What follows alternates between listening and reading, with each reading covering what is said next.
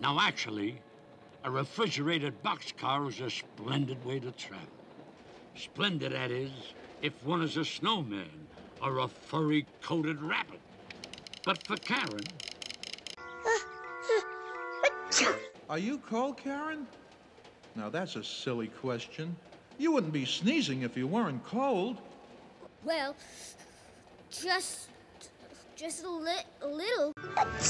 Frosty realized that Karen had to get out of that car as soon as possible.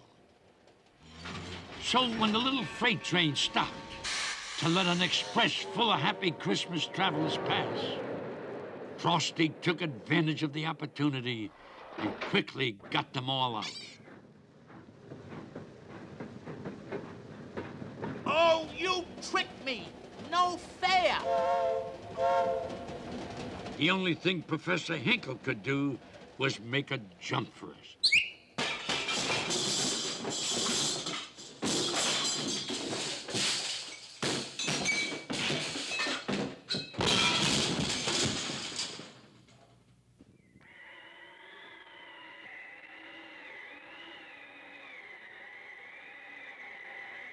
Frosty wanted to get as far away as he could before Hinkle woke up.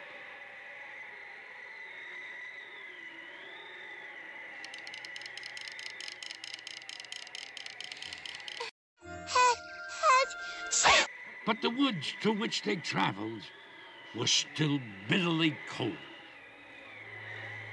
Hocus, I've got to get Karen all warmed up, or she's a goner. But I can't make a fire. Oh, boy. That's one thing I really can't do. Guess we just better keep moving till we find someone who can. Then suddenly they came upon a tiny glen, which seemed almost magical. For it was Christmas Eve, and the woodland animals were all decorating for their big celebration. They knew Santa was to come that night, and they wanted everything to be just right. Hocus, speak to the animals. See if they won't all pitch in and build a fire for Karen.